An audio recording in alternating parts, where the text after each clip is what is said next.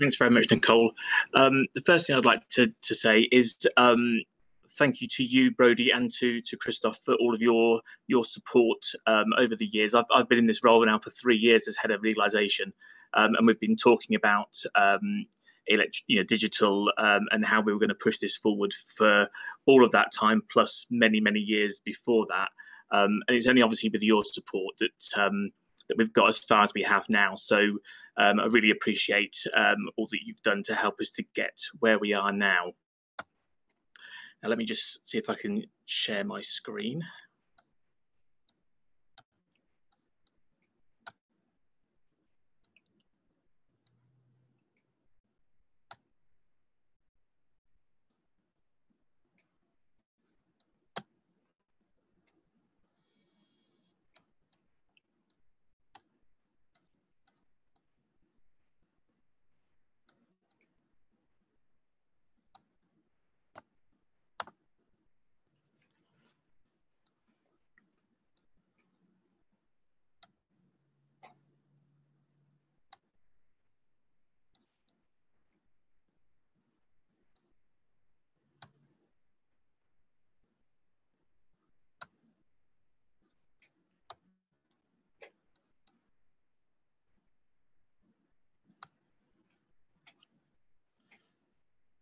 Right, so can you hear me okay, Nicole?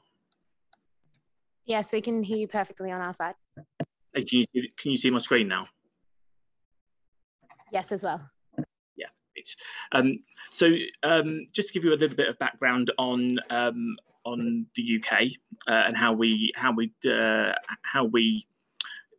deliver the convention here. So the only competent authority here in the UK is the Foreign, Commonwealth and Development Office, and that's the team that I head, which is the Legalisation Office.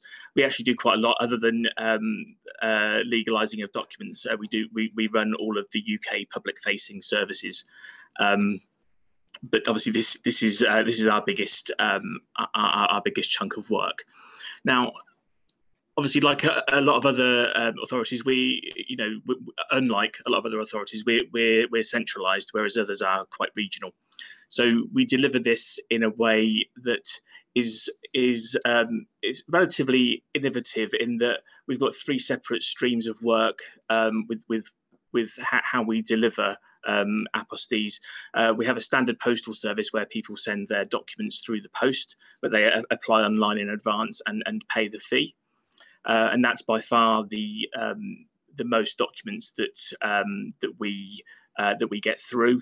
The second way that we deal with them is through what we call our business scheme, where quite large third-party businesses drop off huge bundles of applications and documents to us, which we then turn around on a one-day turnaround basis. So that's our second stream, and it actually helps us to maintain our efficiency because they're presented in such a way to us that helps us to legalise quite quickly.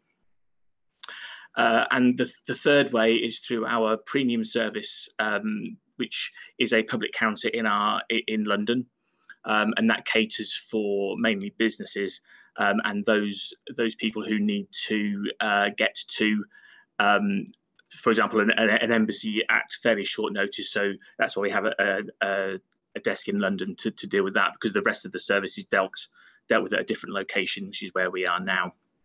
So we have 3 quite sort of distinct but interlinked services, which obviously, in some ways it's really helpful that we can do that, but in other ways it can present a bit of a challenge.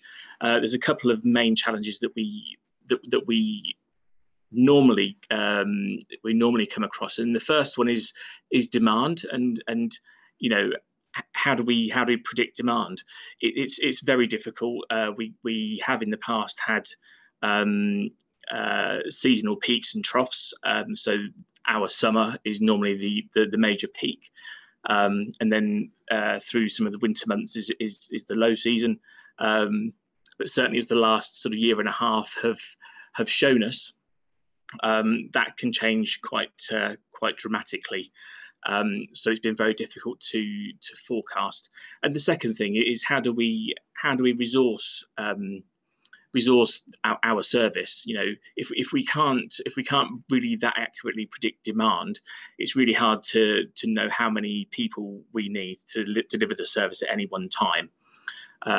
Plus, there's also it's also quite difficult to get staff because they have to go through a number of security checks before they can work for us, given the work that we do. So, you know, those are our biggest two challenges, really, in how we deliver the service now. And the slide that I've put up is to show you over the last, it's kind of 4.5 financial years, how the UK demand has changed. So as you can see, in the year 18 to 19, that was our biggest year. That was actually my first year in this role, and it seemed to be normal at that point. I was led to believe by my colleagues that wasn't quite the case, and it was a little bit higher than it would usually be. But then you can see as we go through 1920 and 2021, it sort of gradually tails off. And through 1920, that was the reason that we've come up with that it tailed off. It was because of the UK's exit from the EU, making things quite uncertain and making the economic outlook quite different. There was quite a lot of changes to sort of the business environment, with people not really knowing what was next. Because obviously, you know, around EU exit, there was an awful lot of uncertainty, and it went on for a little bit longer than we all expected. And then through 2021, as you can see, it went down even further, and that was not only was it the pandemic, but it was also a further knock-on from EU exit. But obviously, the pandemic had the biggest hit on us in terms of volumes then. As you can see in the red bar at the end, this is 21-22 financial year, which we have literally got to halfway at the end of September. And as you can see, that bar there is heading, and it's probably going to be our busiest year so far. So we're expecting that to exceed the 18-19 figure, and that's going to be because of the picking up of so much of the work that couldn't be done during the pandemic. And just basically people catching up with business, really. And we expect that to last for at least a couple of years until things become a bit more stabilised. So just getting onto the Apostille project, we initially investigated how and if we should do this way back in 2012, so a good 9 years ago now. So that's how long it's been going on for in the UK. And I'm sure there are others that would say it was longer than that. We did an initial investigation, but we decided at that time that, well, the UK just wasn't really ready to go in that direction, and we weren't really sure that the other nations were perhaps ready for that as well, in terms of the acceptance of the digital apostille. So we made the call then that we would put that on hold for the time being, but we did actually go forward with the e-register component, which went live in 2014. So that would have, you know, that was just, it was a bit of a rather more straightforward situation. We had quite a lot of the infrastructure ready to attach such a register to. So actually putting it onto a digital platform was really straightforward. So it was, and plus it saved staff time at this end, and enabled other authorities to be able to check the validity of apostilles issued by us themselves.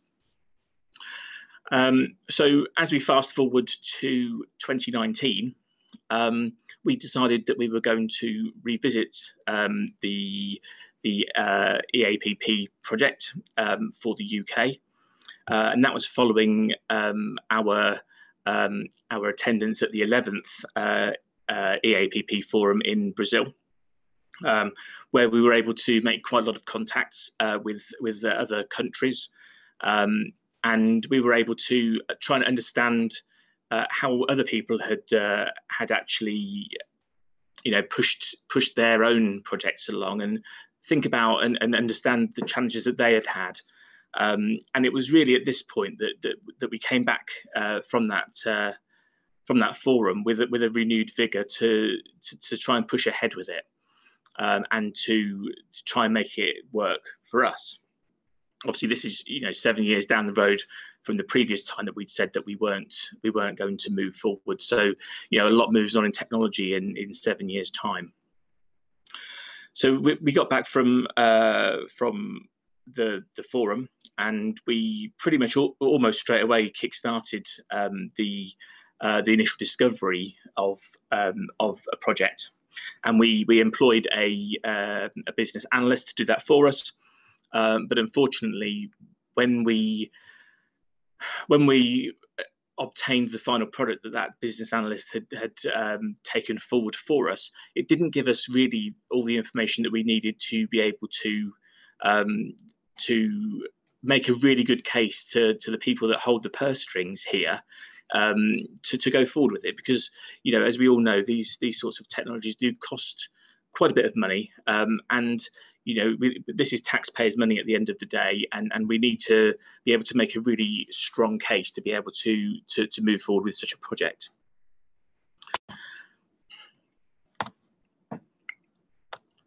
So going back to having met a number of authorities where we were able to share digital knowledge, we decided that internally, even though we'd not had the best of luck with the report, we decided we were going to take things forward in a sort of a low key kind of way, and develop the information that we'd got, and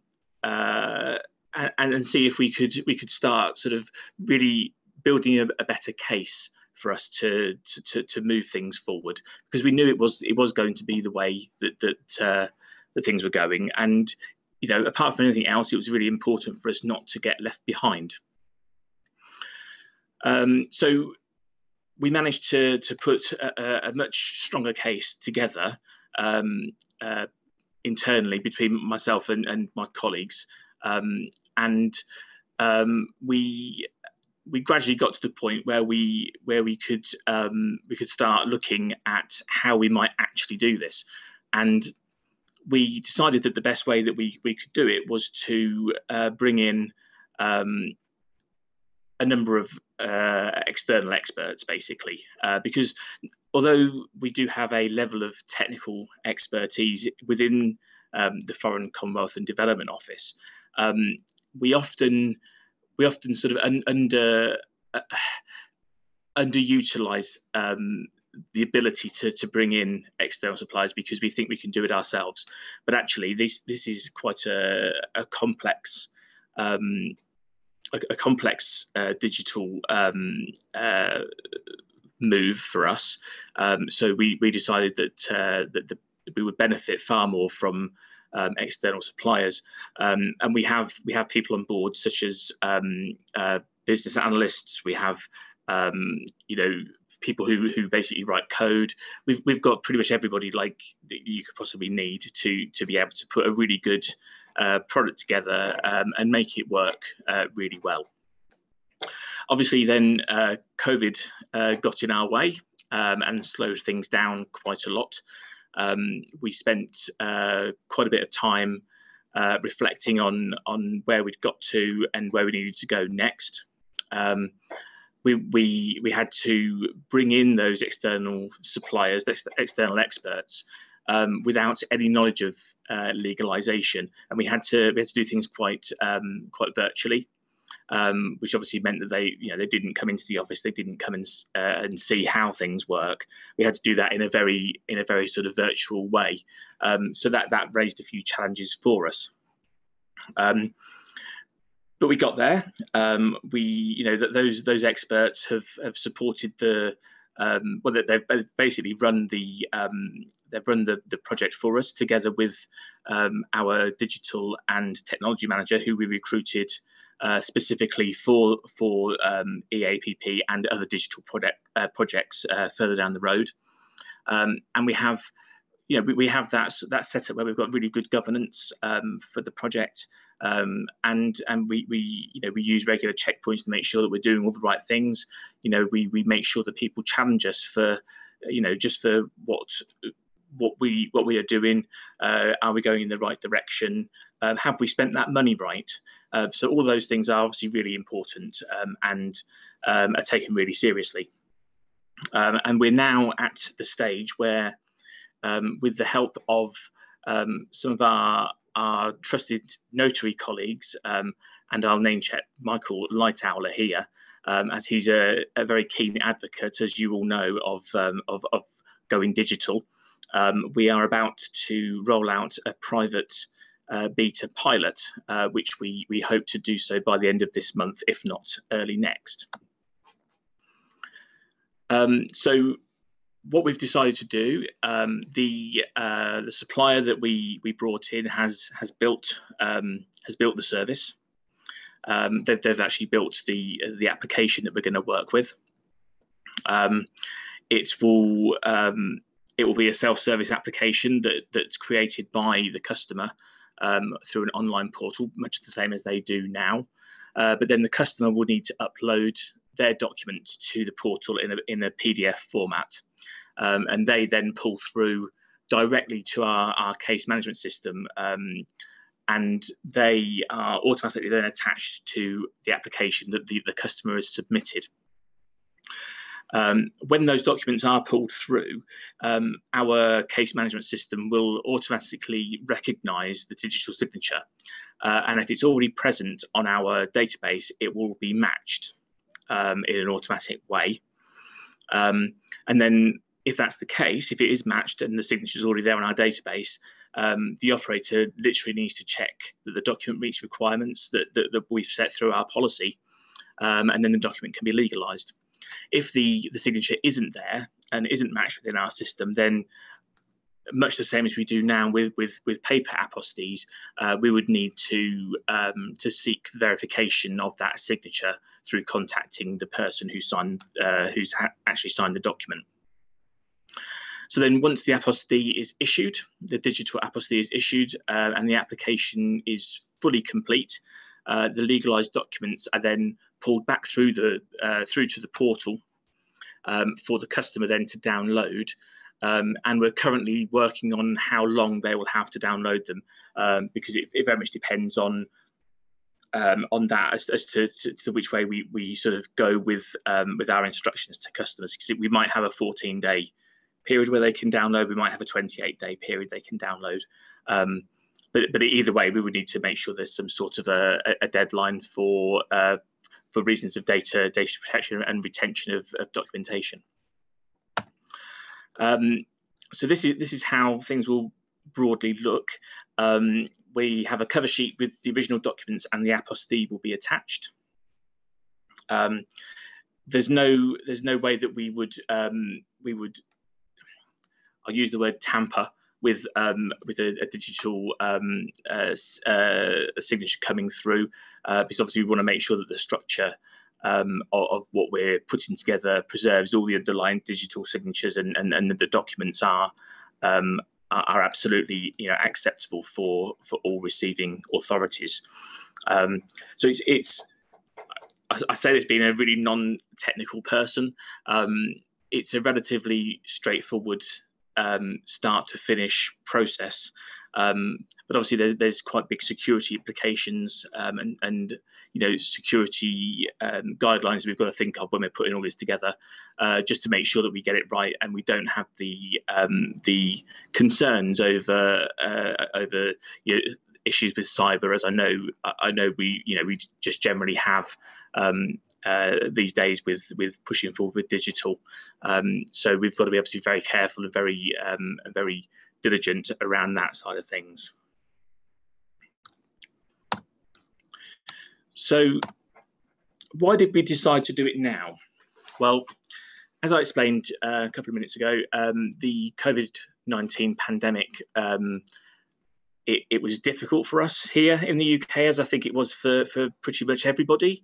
It did mean that when it first started back in March last year, we actually had to close our service for a few days because of we did actually have a small outbreak in the team, and we felt that because we knew so little about COVID, it was really important to make sure we kept the team safe, along with every other staff member. So we briefly closed until we could make our office what we call COVID safe now.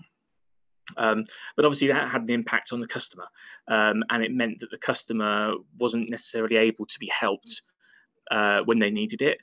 We did retain, even through the most difficult times, we retained an urgent legalisation route that people could use. But with the volumes that of applications that were required to be legalised, that obviously wasn't sustainable for too long. So we did need to come back to bringing back legalisation. But obviously, a digital solution will improve the resilience of our team here, and it will mean, further instances of things like COVID, not actual COVID, because I think we're getting into a bit of a position now where we're all, lots of us, are back in the office, and we are relatively comfortable in that respect. But we do need to think about what else is out there and what other things we could encounter. So the more digital we go, the more staff can do from the comfort of their own home, and we don't then need to bring staff into the office needlessly. We're also finding that more and more UK documents are becoming digitally signed. We're by no means there yet in terms of being able to move in the sort of full digital direction, not by a long shot, but we are starting to see more documents coming in that are digital, and we can deal with them in a different way. We also have a UK government agenda which is digital by default. So if there's a new solution to something, we should be thinking instantly, can we do this digitally? And that's where we should go. So if we're looking at all the things that we're doing in this office in terms of the processes that we go through, we should be pushing more and more towards a digital by default agenda, and therefore supporting just general resilience through the Foreign, Commonwealth and Development Office. And then we also thought, if we didn't do it now, then when would we do it? When would be a good time? The COVID-19 pandemic obviously gave us a real, dreadful as it has been, it's on this particular agenda, it has given us a bit of a push, and internally in the organisation, more senior colleagues have decided that this is the right way to go. We are right in doing this, and we find that now this has happened, and now we need that much more resilience. We feel much better supported and able to push this forward. We did come across a few challenges. Firstly, really, where do we even start? I know you'll know, as I said at the beginning, we've been talking about this for many years, but Brodie and Christoph know that without, we've said before, without any agreed standards, it's actually quite difficult to sort of come at this project, and it's quite difficult to find any sort of any expertise that actually knows where to start on these sorts of things. So we did have a little bit of a challenge where that was concerned. We did, as I've already said as well, we had internal obstacles with with funding and making sure that this was the right thing to do, and to make sure we had the right project governance in place. There's always the risk that you spend an awful lot of money, and I think we're talking hundreds of thousands of pounds into a project, and then it becomes what we would call a white elephant. So something that basically nobody wants to use. So we have to be able to give our customers assurance, as well as the ability to apply for a digital apostille. They have to have the assurance and the confidence that where they're going to present it, that is going to be acceptable. Which kind of comes into the next point, the justification around having such a project. Is it really worth it? Are we spending all this money on a digital solution? What's going to be what's going to be the benefit from it? Are we going to save any money long term, or is the main reason that to do it is to keep up with everybody else and the whole resilience aspect? I mean, personally speaking, I've sold this project to anybody that I can sell it to as a real positive for us with our resilience and with our well-being, and I think that's something that's a total justification and is one of the most important things that we think about these days when we're talking about improvements. We shouldn't just be doing it for the sake of it. We should be doing it for a very good reason. Something that I've learned over this project is it doesn't have to be necessarily for a financial reason. Obviously, you want to make sure that you've got those benefits in there, but it should cover a real wide range of benefits as well. It was difficult for us to find niche expertise. Where do we start? How do we find people to do this sort of work? And we needed to seek the support of some of our wider colleagues here to help us to find that expertise. We've found some brilliant expertise now, and the team that we're working with are absolutely phenomenal. So we're massively lucky to have found them, as is our digital technology manager. He works with them really closely. So we now do have that niche expertise in the team. And the other thing that I think lots of people are concerned about is what would be the acceptance across various authorities. And I think the lady who presented last also alluded to that, as to whether there would be that sort of global acceptance of digital, which I think is still something we need to consider. But obviously making sure that the onus, from our perspective, the onus has to be on the customer to find out whether that their digital apostille will be accepted to the authority that they're going to present it to. And then the final challenge was really, it was cost. The whole thing's going to cost us an awful lot of money, and do we really have the justification to do it? So yeah, a whole range of challenges that we came up against. This is my final slide, I promise, and this is just on the future hopes for the digital, the EAPP. So in the UK, we hope that we'll have adoption of digital signatures from all of our partners across government. So we hope that